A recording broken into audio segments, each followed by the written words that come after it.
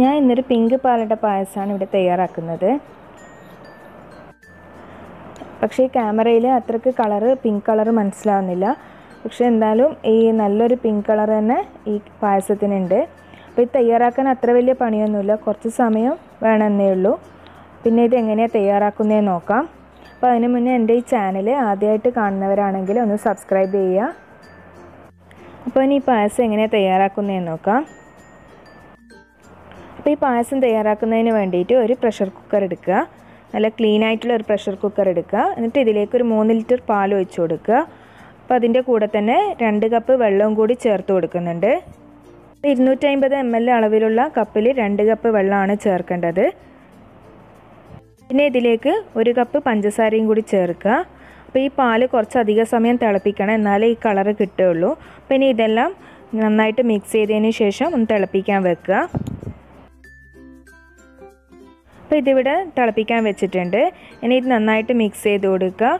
ഇത് നന്നായിട്ട് തിളച്ച് കഴിഞ്ഞ് കഴിഞ്ഞാൽ ഇത് ലോ ഫ്ലെയിമിലേക്ക് വെച്ചിട്ട് 1 മണിക്കൂർ അടച്ച് വെച്ചിട്ട് ഇത് കുക്ക് ചെയ്തിട്ടെടുക്കണം. അപ്പോൾ ഈ പായസം തയ്യാറാക്കുന്ന സമയത്ത് വലിയ പ്രഷർ കുക്കർ തന്നെ എടുക്കാൻ ശ്രമിക്കുക. കാരണം ചെറിയതാണെങ്കിൽ അതിൽ നിന്നും പാല് തൂകിപ്പോകും.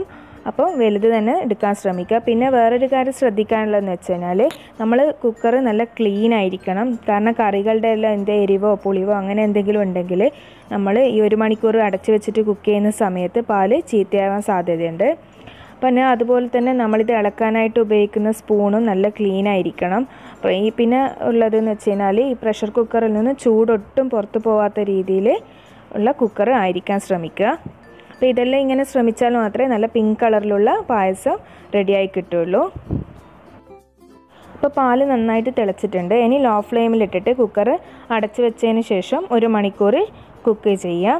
പിന്നെ വിസിലിടാൻ മറന്നു പോകരുത്. ഏറ്റവും തീ കുറച്ച് വെച്ചിട്ട് കുക്ക് ചെയ്യാം. പിന്നെ ചില സമയത്ത് ഒരു വിസിലൊക്കെ വരും, അത് കുഴപ്പമില്ല. ഒന്നിൽ കൂടുതലെല്ലാം വരാതെ നോക്കുക. അപ്പം നല്ല ലോ ഫ്ലെയിമിലിട്ടിട്ട് ഇത് 1 മണിക്കൂർ കുക്ക് ചെയ്തിട്ടെടുക്കുക. അപ്പോൾ ഞാൻ ഇവിടെ ഈ പായസത്തിന് വേണ്ടിയിട്ട് 200 ഗ്രാം അടയാണ് എടുത്തിട്ടുള്ളത്. അപ്പോൾ ഇത് നന്നായിട്ട് കഴുകിയതിന് ശേഷം വെള്ളം പോകാൻ വേണ്ടിയിട്ട് ഒരു സ്ട്രെയിനറിലേക്ക് വെച്ചിട്ടുണ്ട്. അപ്പോൾ ഇത് തിളപ്പിക്കാൻ വേണ്ടിയിട്ട് ഒരു പാത്രത്തിൽ കുറച്ചധികം വെള്ളം തന്നെ എടുക്കുക. ലിറ്റർ പാലെടുത്തത് കൊണ്ടാണ് ഞാൻ 200 ഗ്രാം അട എടുത്തിട്ടുള്ളത്. ഇനിയിപ്പോൾ 100 ഗ്രാമാണ് നിങ്ങൾ ആക്കുന്നതെങ്കിൽ അതിന് 1.5 ലിറ്റർ പാൽ മതിയാകും. അപ്പോൾ ഈ വെള്ളം തിളപ്പിക്കാൻ വെക്കുക. ഇനി വെള്ളം നന്നായിട്ട് തിളച്ച് വന്നു കഴിഞ്ഞാൽ ഈ അട ഇതിലേക്ക് ചേർത്ത് കൊടുക്കാം. അപ്പോൾ വെള്ളമെല്ലാം നന്നായി തിളച്ചിട്ടുണ്ട്. ഇനി ഇതിലേക്ക് അട ചേർത്ത് കൊടുത്തിട്ട് നന്നായിട്ടൊന്ന് മിക്സ് ചെയ്ത് കൊടുക്കുക. അപ്പോൾ ഇതിന് നന്നായിട്ടൊന്ന് ഇളക്കി കൊടുക്കുക. ഒരു 5 മിനിറ്റ് നന്നായിട്ട് തിളപ്പിക്കുക. 5 മിനിറ്റ് തിളച്ചതിന് ശേഷം ഗ്യാസ് ഓഫ് ചെയ്യാം. അപ്പം 200 ഗ്രാം അടയാണെങ്കിൽ എല്ലാത്തിൻ്റെയും പകുതി അളവ് തന്നെ എടുത്താൽ മതി. 3 ലിറ്ററിന് പാൽ എന്നുള്ളത് 1.5 ലിറ്റർ പാലാക്കുക. അതുപോലെ 2 കപ്പ് വെള്ളം എന്നുള്ളത് 1 കപ്പ് വെള്ളം എടുക്കുക. അങ്ങനെ ചെയ്താൽ മതി. ഈ അടയെല്ലാം നന്നായിട്ട് തിളച്ച് വന്നിട്ടുണ്ട്. ഇനി ഗ്യാസ് ഓഫ് ചെയ്തതിന് ശേഷം ഇതൊരു അരമണിക്കൂർ അടച്ച് വെക്കുക. അപ്പോൾ ആവി പോകാത്ത വിധത്തിലുള്ള ഒരു ടോപ്പ് കൊണ്ട് ഇത് അടച്ച് വെക്കുക.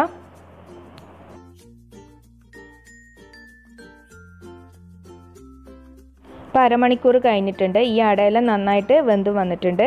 ഇനി ഇതൊരു സ്ട്രെയിനറിലേക്ക് മാറ്റാം. അപ്പോൾ ഇതിന് നല്ല സ്റ്റാർച്ച് ഉണ്ടാവും. അപ്പോൾ അതുകൊണ്ട് തന്നെ കുറച്ച് വെള്ളം ഇതിൻ്റെ മേലെ ഒഴിച്ചു കൊടുക്കണം. നോർമൽ വാട്ടർ തന്നെയാണ് ഒഴിച്ചു കൊടുക്കേണ്ടത്.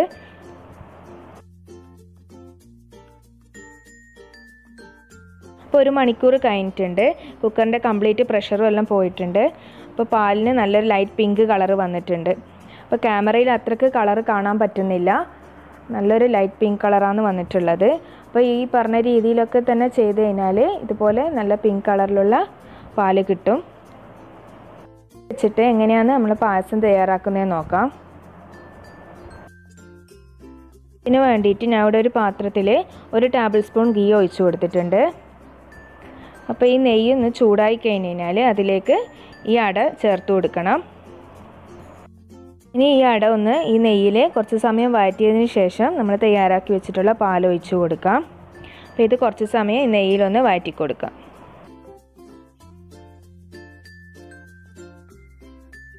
അപ്പം നന്നായിട്ട് കുറച്ച് സമയം വഴറ്റി കൊടുത്തിട്ടുണ്ട്. ഇനി നമ്മൾ തയ്യാറാക്കി വെച്ചിട്ടുള്ള പാൽ ഇതിലേക്ക് ചേർത്ത് കൊടുക്കാം.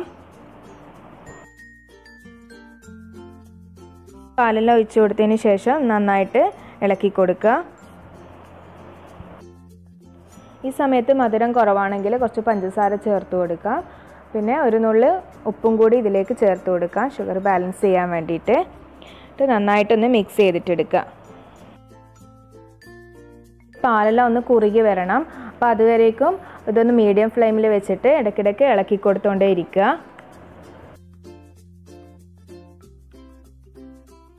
അപ്പോൾ ഇതിവിടെ ഇങ്ങനെ വറ്റി വന്നിട്ടുണ്ട്. അപ്പോൾ ഇതിലും നന്നായിട്ട് കുറുകണം എന്നുണ്ടെങ്കിൽ കുറച്ചുകൂടി സമയം തിളപ്പിച്ചെടുക്കുക. അപ്പോൾ ഇതിങ്ങനെ ആയിക്കിട്ടാൻ എനിക്ക് അരമണിക്കൂറോളം എടുത്തു. അപ്പോൾ പിങ്ക് പാലട ഇവിടെ റെഡി ആയിട്ടുണ്ട്. നല്ല ടേസ്റ്റി ആയിട്ടുള്ള ഈ പാലട പായസം എല്ലാവരും ട്രൈ ചെയ്തിട്ട് നോക്കുക. പിന്നെ എൻ്റെ റെസിപ്പീസ് ഇഷ്ടമായിട്ടുണ്ടെങ്കിൽ ലൈക്ക് ചെയ്യുക, ഷെയർ ചെയ്യുക, കമൻറ്റ് ചെയ്യുക. പിന്നെ സബ്സ്ക്രൈബ് ചെയ്യാത്തവരുണ്ടെങ്കിൽ എൻ്റെ ചാനലൊന്ന് സബ്സ്ക്രൈബ് ചെയ്യുക. താങ്ക്